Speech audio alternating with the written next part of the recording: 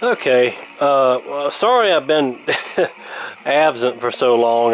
I have a full-time job.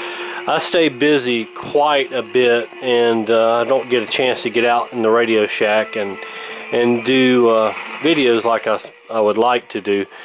But anyway, I had a viewer send me like a question in the comment section, and I thought it'd make a pretty good video. He asked me if I'd do a video on it, so I figured, yeah, let's do a video on that. This is just a quick video. It's not a repair or anything, but basically he was wondering how to connect an antenna to a certain type of radio.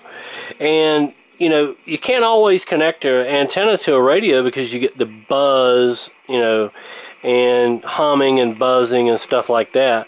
And the solution to that is to capacitively couple the antenna to the radio.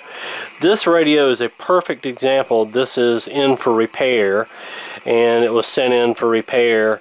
They claim the radio plays for 20 minutes and then just dies, so we're going to see if we can fix this, but that's not going to be in this video. We have the antenna connected in the back here. This is just something simple to do if you run into this problem. You capacitively couple your antenna. This radio has an antenna jack on it, but let me show you what happens when you connect the antenna. If you connect the antenna directly to the radio, you're going to get that. Okay, so what you do is capacitively couple the antenna to the radio. Now, a lot of times this will work if the radio's got a back cassette loop. You can just hold your antenna wire close to the loop, and sometimes it'll affect it. This one, it doesn't, because I have it disconnected with that breaker bar. But if you directly connect it,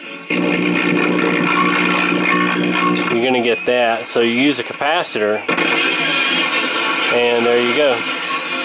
Now you have an outside antenna, which this is about a 200-foot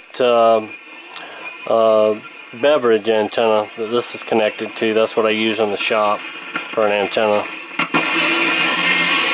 So yeah, just a quick tip on how to capacitively couple your antenna. And by the way, all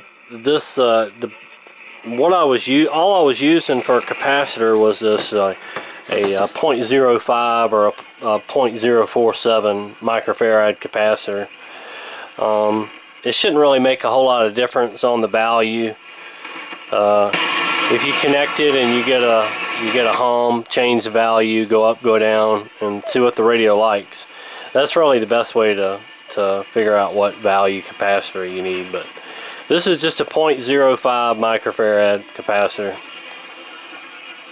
So this example was done on this beautiful 1942 Zenith Boomerang radio. So anyway, appreciate you guys watching, and I'm trying not to make it so long before I put a video up, but I'm really not trying to neglect any of my viewers, but you know, daily life has taken over, and I just haven't had a lot of free time.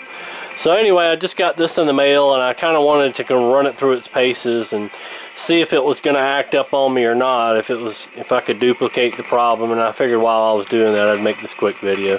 Hope everybody's doing well, and we'll talk to you later.